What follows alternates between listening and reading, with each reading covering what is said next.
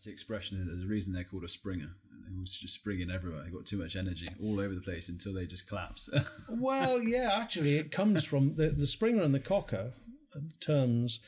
Cocker Spaniels and Springer Spaniels evolved from the same genetics. The Cockers were always smaller and were used for hunting woodcock in dense cover.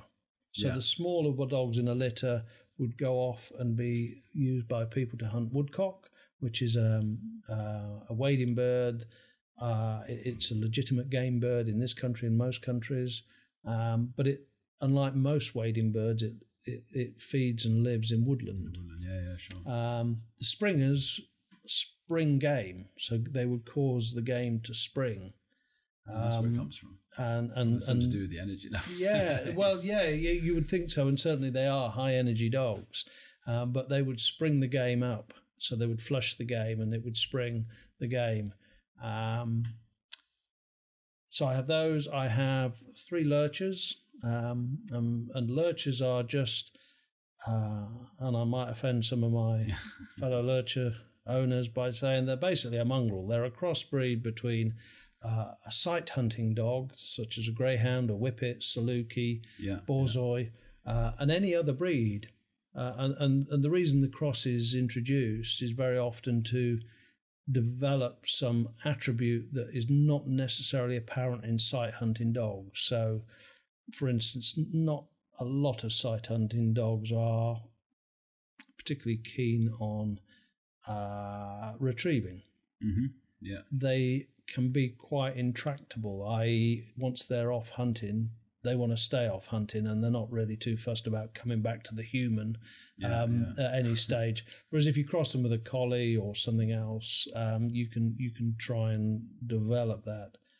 Mine are dogs which are bred to a breed called a Bedlington Terrier, and the other outcross is a deerhound.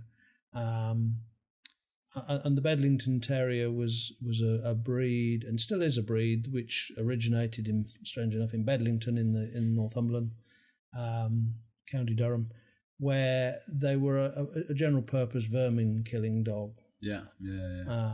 And they would be used back in the day for anything from rats to hares to foxes, anything, and they're very game.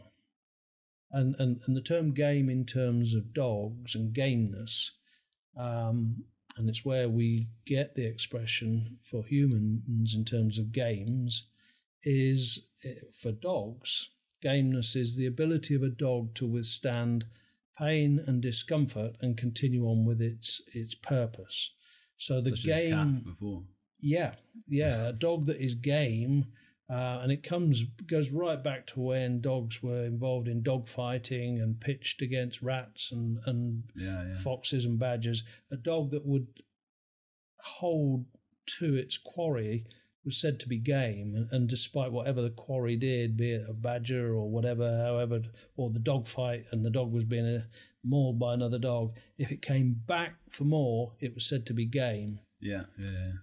And so gameness was a big attribute when dogs were used for hunting what was regarded as vermin. We might not regard it as vermin now, but animals which back in the day threatened poultry or game birds. Sure, dogs that were game and that would take on those so that's foxes. Same game birds and dogs that are game. That's not the same. Well, actually, I mean, the term... I mean, in poultry, we have game cocks. Those breeds of poultry, and most of our meat-eating birds are developed from game birds, and they were fighting cocks. And they were bred to fight each other. So, gameness as opposed to game, as in, as you say, in pheasants and partridges, which under the Game Act are, as are deer, regarded as animals under a certain legal classification. But gameness is a slightly different term, and lots of there's lots of terms which in modern the vocabulary are lost from what their original origins were. I know that's a certain translation as well, like Dachshund. Actually, when you think about it, doesn't it translate to something like Badger Hound in German, that sort of thing? Yeah. You just don't think of that when you're actually, No, and when you look at them now, I have a client who's has a breed of Dachshund, which is called a Tekel, which is one of the derivations or the original derivations of Dachshunds, which is still worked. And they are a rough-coated, wire-haired dog. These people live in London, where they'd previously owned a small miniature Dachshund. And when it died, they decided they didn't want to get a similar-looking dog because it would bring back memories, so they got a rough-coated dog. Yeah, sure. What they didn't realise was they'd bought a hunting machine. And this dog had originated from genetics not long Squirrels back. in London didn't like it very Squirrels, foxes, there's hundreds of which them, there are more in London, I suspect, than anywhere else. This dog just wants to hunt. Yeah. And they are having a real problem with this dog because it's living in an environment where there are all the prey items that it was genetically bred for, but it's not a suitable environment for that dog to try and live in a... So they're having real problems because every time they go in the park, invariably, the waste bins, there's a fox trotting off for it, and this dog just wants to go hunting. Be careful what you wish for. Yeah, as I was saying, I've been through Hyde Park, and I mean that Dachshund has not been let loose in Hyde Park because there is enough squirrels all over the place that he can have a field day.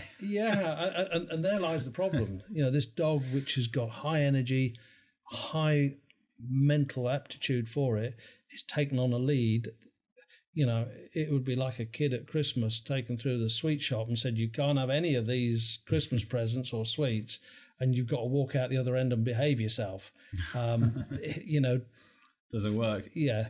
Good luck with the training on that one. Yeah. Well, actually, it's an interesting proposition. And for me as a trainer, you've got to come up with hopefully a workable solution. And the one I've offered them is that we try and displace the behaviour of hunting to something which we can control and that doesn't involve live animals. So, one of the things which motivates dogs is that behaviour when they get hold of something that they want to kill. Yeah. So an active toy which they can then make the dog think that it's got hold of something and wants to kill it is what we're doing. And I said earlier on that we should always try and work with the natural drives that a dog's got when we're training them. Yeah.